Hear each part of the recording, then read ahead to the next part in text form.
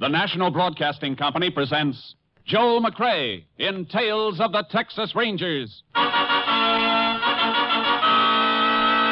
Tonight, transcribed from Hollywood, another authentic reenactment of a case from the files of the Texas Rangers.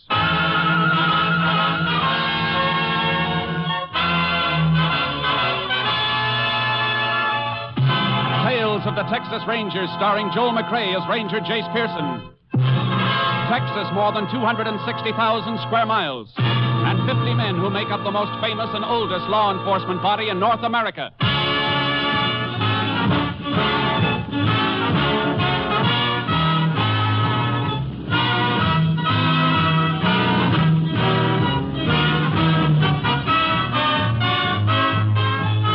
Now, from the files of the Texas Rangers come these stories based on fact. Only names, dates, and places are fictitious for obvious reasons. The events themselves are a matter of record.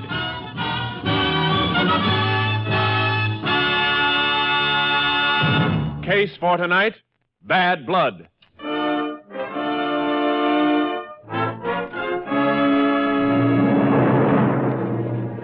It is 7 p.m., September 14th, 1950. In an isolated house trailer in the fields on the outskirts of Cheney, Texas, Joe Prager, an aircraft worker, is packing a suitcase. There is a knock on the trailer door. Just a second. Howdy, Joe. Oh, howdy, Russ. Ain't you going to ask me in? Yeah, sure. Come on in. See you packing already. That's right. What's on your mind, Russ? Well, Joe, I figured 2 weeks is long enough for old friends to be mad at each other. I come to ask you to shake hands. You know, now that you're here, I can't figure just what we've been mad about. Ain't anybody I'd rather shake hands with than you, Russ. You're my boy. But we ain't never going to talk politics again. Oh, that's a deal. I didn't want you to leave feeling sore at me. Why you going, anyhow? Why you pulling out? Your job's solid. You're needed here. Well, I didn't want anybody to know about it yet, but looks like I'm needed someplace else, too. Huh? Here, read this. Well, going back in the Army, huh? I didn't know you stayed on the reserve list. I'm on it, all right. You talked to him about this out at the plant. After all, you're married now, you got a kid, you're in essential work. Maybe you could get out of it. I thought about it, Russ, but, well, I don't want to get out of it. I got kind of a funny feeling about it, a feeling I've had ever since the kid was born. Like, well, maybe if I go again now, maybe I can help so he'll never have to go when he grows up. Yeah, I can't argue against that. Not with 2 boys of my own, one of them pushing 17. Ella and me are plenty worried about him with this Korea thing. Oh, don't let it get you down, Russ. Boy'll be all right. Say, I was just about to fix me some grub. How about joining me? Oh, thanks, but Ella's expecting me home. Say, where's Marge and the baby, anyhow? Oh, she drove the kid up to her mother's today. I got a week more before I report, and well, we sort of figured we'd go away someplace together, just the 2 of us, you know, till I have to leave. Yeah, well, when you pulling out of here? Tomorrow, when Marge comes back. Ella'd like to see you and Marge before you go. She's been beefing at me ever since you and me fell out. Yeah, Marge's been bulldogging me about it, well, too. Can't you come and have supper with us tomorrow before you go? How about that? That's the deal. Swell. Ella'll be tickled. Well, guess I better be getting home the old pay envelope. You need any help with anything? I mean, we got a few dollars. No, thanks, Russ. We'll get by. Well, good luck to you, fella. We'll see you tomorrow. Sure thing, Russ. Say, if they had to draft somebody, why couldn't they take that brother-in-law of yours? Orville? That'd be giving aid and comfort to the enemy. Yeah. I know Orville ain't giving any aid and comfort to his department out the plant. If we wasn't short-handed, he wouldn't last 10 minutes. Well, good night, Joe. Good night, Russ.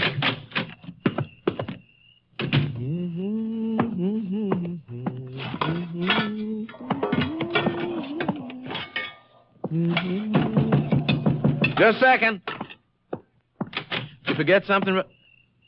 Oh, it's you, Orville. Yeah, it's me. Russ was just here. I thought it was him coming back. I know he was here. Been waiting out back long enough, waiting for him to leave. You could have come in. Russ don't bite. He doesn't like me. Reckon that's your fault, Orville. Oh, sure. Everything's my fault.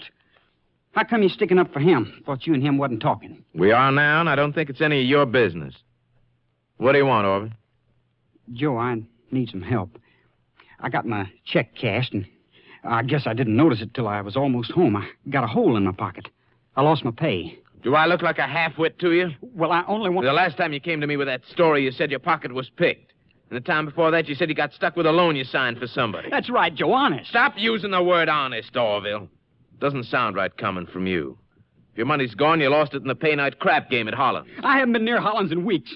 Oh, Joe, you gotta help me. My wife will buck like a maverick under a branding iron if I don't bring some money home.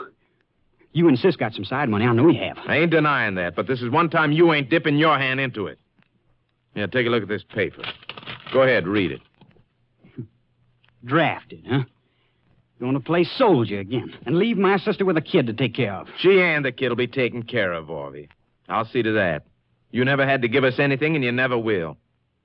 Joe, I need money. And I ain't leaving here without it. There's nothing here for you, Orvie. Better try someplace else. I said I wasn't leaving without that money. Well, I reckon you'll be here a long time then, Orvie. You have to excuse me. I'm going to fix my supper. I ain't going to ask you again, Joe. Glad to hear. Just going to keep ignoring me, huh? Like I wasn't even here. That's right. Maybe I can make you pay a little attention with this frying pan. Orvie, put that down. No, I'm going to help you dish out your supper like this. I told you I wasn't. I told you, Joe. I told you.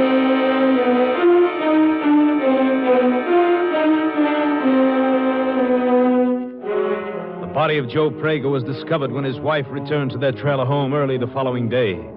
Sheriff Vern Lamont immediately called for the help of a Texas Ranger. Ranger Jace Pearson was assigned. He joined the sheriff at the scene of the crime shortly after noon. I've kept the whole field blocked off, Jace. Nobody's been near the place except Prager's wife and me and the deputies. Good. Where's the wife? Sitting over there in her car. Tried to get her to go into town to the hotel, but she won't. She's in kind of a daze. Shock. That's natural. You want to talk to her? Yeah, it wouldn't help when she's like that. Maybe by the time we've had a look around, she'll break down and cry it out, and then we may be able to get something. Let's have a look inside the trailer. Right. There's the body. And there's a murder weapon. Wrought iron frying pan. We'll be able to pull any prints off that. Metal's too coarse. That's why I just let it lay there. Medical examiner estimate the time of death? He figured it was between 6 and 8 o'clock last night. The suitcase on the bed, half packed. Prager trying to run away from something? No, I don't think so. Letter on the table here explains it. It was in the Army Reserve. Called back to duty. I see. Where was he working here? Out to the aircraft plant, other side of town. Spot welder. How come his wife didn't report this until this morning? Well, she was away for the night. They got a baby? Baby oil and nipple jar on the dresser there. Yeah, that's why the wife was away. She took the kid to her mother's up in Abilene. Come back this morning. You check on that? First thing. Got a list of eating places she stopped at both ways, and she gassed up at a mobile station in Abilene last night after she got there. It spots her away from here, all right. Let's check around outside. Right. Will it be okay for the medical examiner to move the body now? Yeah, I think so. How come they parked their trailer out here instead of using one of the parks near town? Save money, I guess. Rents are high with the plant working full blast. Gasoline lamp in the trailer for light, but what'd they do for water? Well, there's a well out back. Used to be a house here some time ago, but it was moved. They had everything they needed to get by. I see. Want to walk out to the road where our cars are? I can send one of the boys into the funeral home to arrange a pickup. All right. Wait a minute, Sheriff. Watch your feet. What's the matter? These car tracks up the road to the trailer. Prager's own car, I reckon. Same tracks all over the road from coming and going. Different tire pattern in a couple of the soft spots, though. Look here. Yeah. Overlaps most of the older tracks, but Prager's car tracks go over the strange tread once. Right here. Yeah, I see what you mean. Another car must have driven in here after Ms. Prager left yesterday. And that spot is where she drove over the tracks when she came back this morning. It's the way I measure it. And we can pull a cast off that tread. May help us run down the car. Hey, one of your deputies coming up the road now. Well, that isn't one of my boys. Why'd they let him in? I don't know. Hey, you! Yeah? How'd you get in here? I come to help my sister. Who is your sister? Marge, Prager's wife. He was my brother-in-law. That's why the deputies let me through. All right. Your sister's sitting in the car back there. Reckon she does need somebody with her at that. Thanks. Wait a minute. Yeah, Ranger?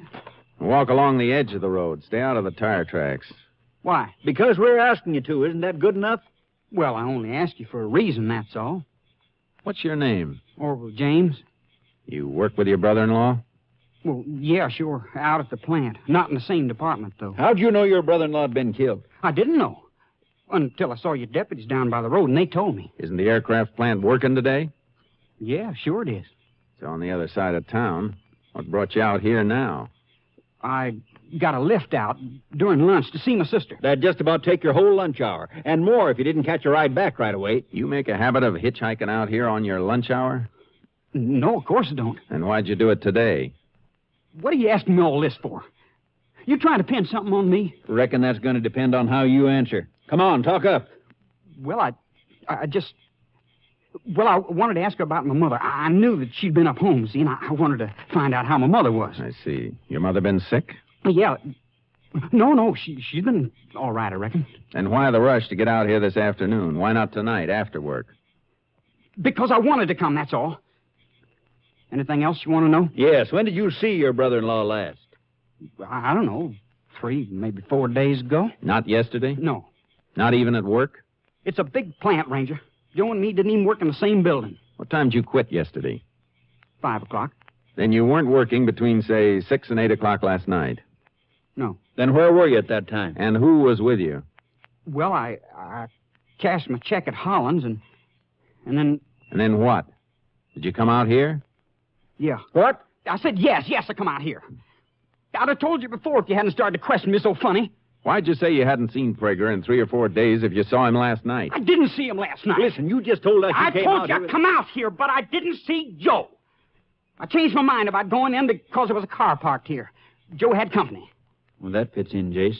Those car tracks. Yeah, but it still doesn't tell us why Orville didn't go in. I'll tell you why, if you let me. I recognized the car. It belongs to Russ Newcomb. And I didn't want to go in while he was there because I didn't want to get mixed up in any argument. Who's Russ Newcomb? And why should there be an argument? Russ works out at the plant, too. Him and Joe had been friends, but they fell out a couple of weeks ago. Hadn't been talking. Then why would Newcomb be visiting here? Why don't you ask Newcomb that? It took a long time for you to suggest that, Orville, considering that Prager's dead and you knew that there'd been bad blood between him and the man you say was here last night. I don't like to throw suspicion on a man for murder, Ranger. But you're mighty quick suspecting me. A man ain't likely to kill his brother-in-law. Newcomb had the reason, not me. Now, you're going to let me go to my sister, ain't you? Jace? All right, Orville, go ahead. Yeah. Looks like this thing is cracking easy, Jace. It sure does. You better get out to the aircraft plant. Yeah. We got enough to pick up Newcomb, all right. We got more than that. If that tire track on the road matches Newcomb's car, we got enough on Newcomb to send him to Huntsville.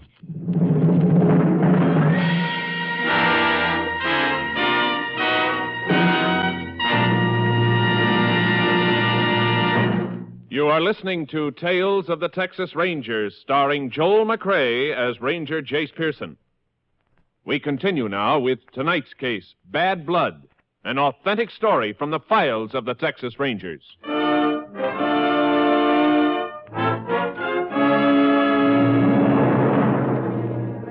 We drove out to the aircraft plant. News of Prager's death hadn't reached the place yet. We were directed to Russ Newcomb's section leader, and he pointed Newcomb out to us. He was on a welding job. Hey! Hey, you up there! Newcomb! Yeah. Knock off a minute and come down from that wing, will ya? Be right there! What can I do for you? Go into the office where we can talk. Sure, I'll be glad to. Sheriff, what's up? You find the woman who owned that purse? Purse? What purse? What are you talking about? The purse I turned in the office about 2 months ago. Money in it, don't you remember? Oh, that was on a Sunday. Guess I looked different in a work outfit. Oh, yeah. What's this about, Sheriff? I thought he looked familiar. Turned in a woman's purse he found in the streets a couple of months back. No identification in it, and the owners never claimed it. Oh?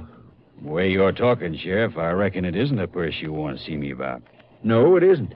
You know Joe Prager? Know him? Why, Joe's one of my best friends. When did you see him last? Only last night out to his place.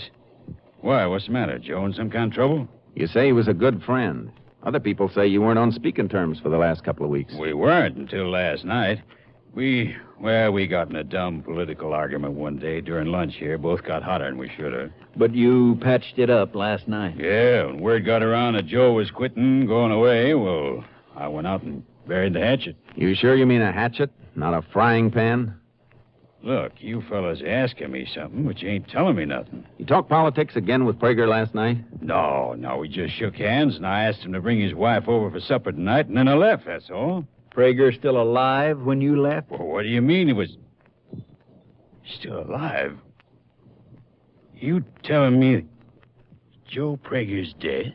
He was beaten to death last night with an iron frying pan. Beaten to death? Joe? You see anybody else at the trailer? No. We were alone, just the two of us. Newcomb, the law requires me to warn you that anything you say from here on can be used against you. Used against me for what? You're talking like I'm under arrest. You are under arrest for the murder of Joe Prager.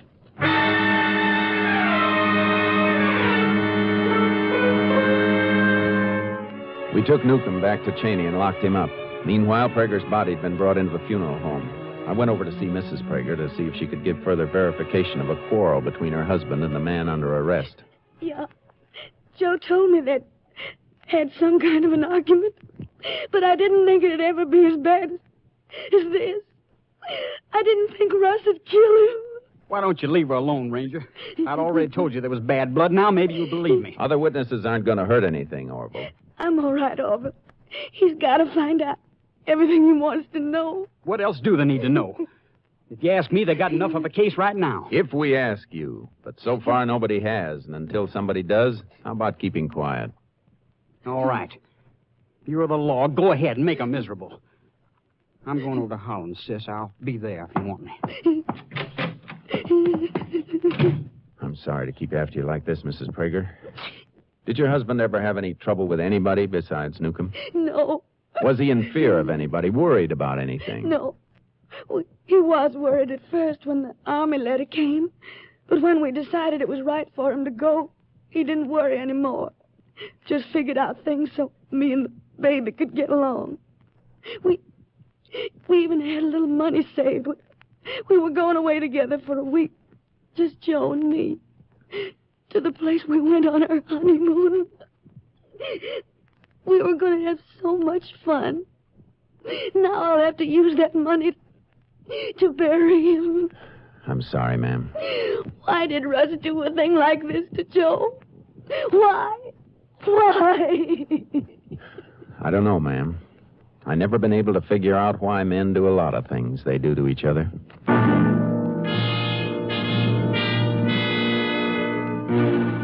I went back to the sheriff's office.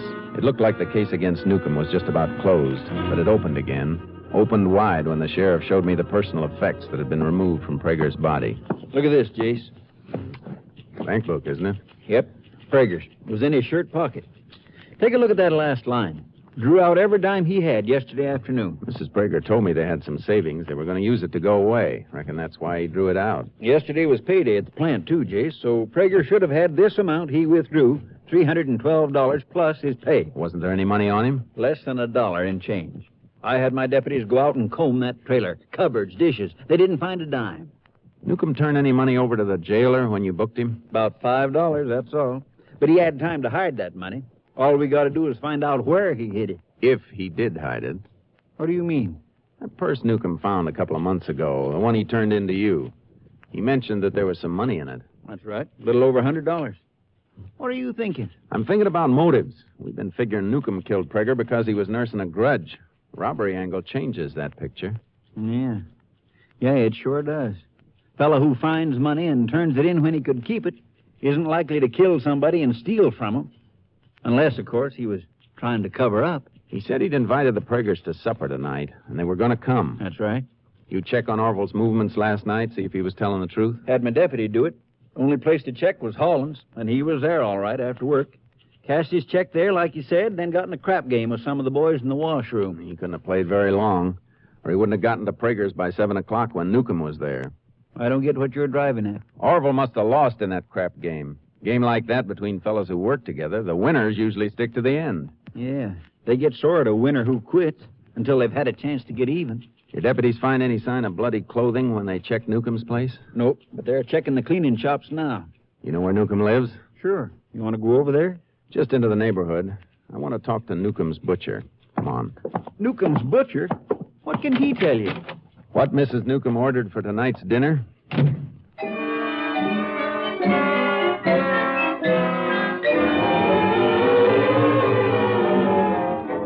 I saw the butcher, and his answer to my question pulled Newcomb back a step away from the electric chair. I got in my car and started to drive toward the field and Prager's trailer. You look like you learned something, Jace. I did. Mrs. Newcomb ordered stew meat yesterday for tonight's supper. She called up this morning and changed the order to lamb chops. 12 lamb chops. That mean anything to you? And changing from stew meat to lamb chops sounds like she was expecting company. When she orders lamb chops for her own family, she usually gets 8. I see. The other 4 chops could have been for Prager and his wife, then. I think so. And Prager was dead when she ordered them. Well, Newcomb could have told her to order them for a cover-up. Could have, but it's a little too smart. He didn't strike me as being that clever. Yeah, I'm going to go along with that. I think you're right. Well, what do you expect to find at the trailer?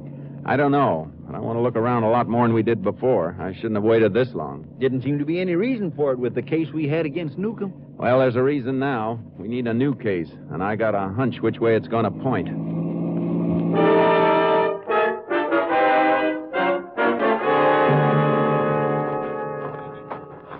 I don't know, Jace.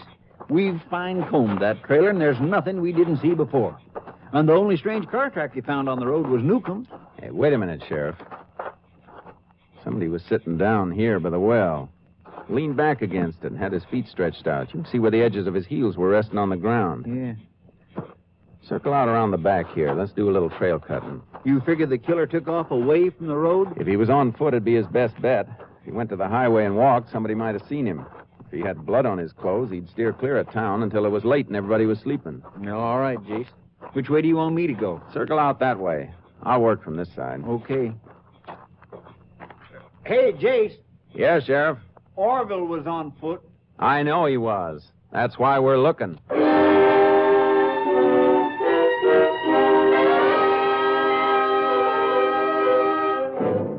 We found the trail just as it was getting dark. It led into open country. I got my horse charcoal from the trailer behind my car while the sheriff went to a nearby farm to borrow a mount. It was dark when he caught up to me. You still on the trail, or are you cutting to pick it up? I lost it a couple of times further back, but I'm on it now. You know this country back here? Oh, I've ridden it before. We'll be coming to the Horner River soon, about a half-mile farther. The river angles toward town, doesn't it? Sure does. Cuts under that bridge just outside Cheney. That may be the way the killer followed to get back to town. Let's ride for the riverbank and see if we can pick up tracks there. May save us time. Good idea. Dig, boy. Come on, Sharky.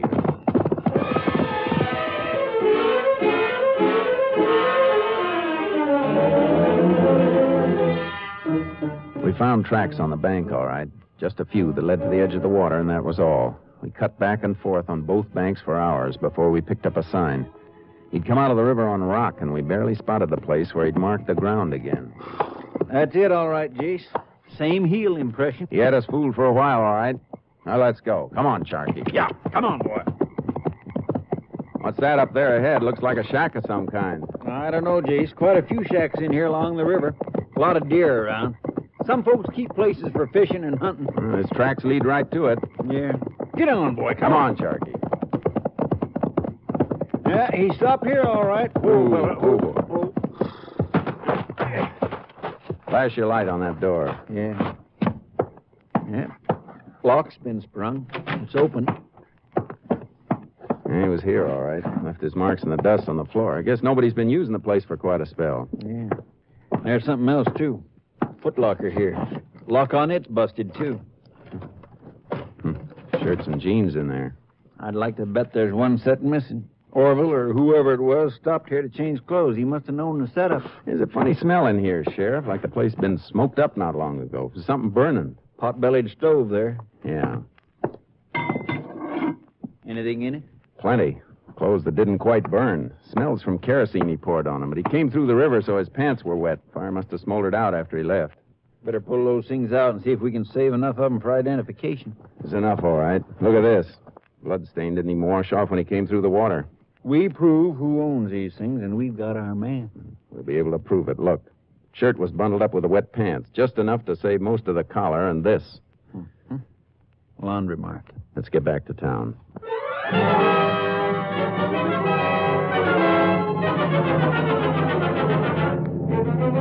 It was daybreak when we got back to Cheney. We got what we were after on our third laundry stop. The half-burned shirt belonged to Orville James. We went to his home. His wife was at the funeral parlor with Mrs. Prager, so he was there alone. What you want from me now?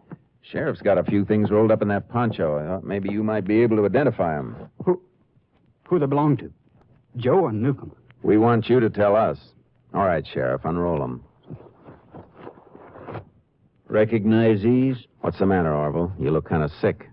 I'm just upset about Joe, that's all. I was at the funeral home with my sister almost all night. Well, you ever seen these things before? Yeah. Yeah, I've seen them. Whose are they? I could be wrong, I guess, but they look like Newcomb's. That's funny. Well, what's funny about it? Looks like they were burned quite a bit. Yeah, but they were too wet to burn all the way. Guess that gives you a real tight case against Newcomb now, doesn't it? It does, doesn't it? A perfect case, except for the laundry mark on the shirt. Laundry mark? That's right, Orville. You're a laundry mark. But there can't be a laundry mark. There can't be a laundry... Keep your hands off those things. You heard him, Orville. Let me go. Let me go. Oh, my arm. You better hold still. Come on. Let's go. My wife. My wife always hounding me for money. Always screaming about how hard she worked. Always yelling about how she was ruining her hands scrubbing greasy work shirts. But she wasn't. She was sending them out. Laundry bucket. The lazy pig. I'll kill her. I'll kill her. You're not going to kill anybody, Orville. Your killing days are over. Open the door, will you, Sheriff? Sure. All right, Orville. In the car. Let's go.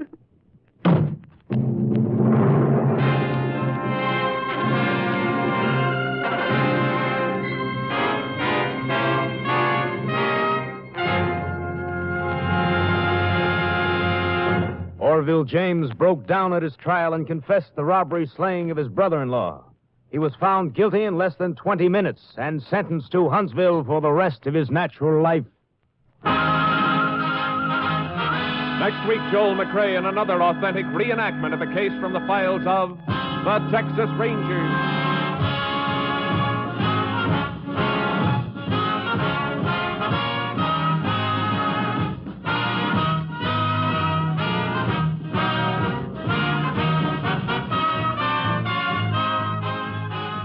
Joel McCrea is currently seen starring in the Universal International Technicolor production Frenchie. Tonight's cast included Tony Barrett, Paul Frees, Whitfield Connor, Sam Edwards, Parley Baer, and Barbara Luddy. This story was transcribed and adapted by Joel Murcott, and the program was produced and directed by Stacy Keach. This is Hal Gibney speaking.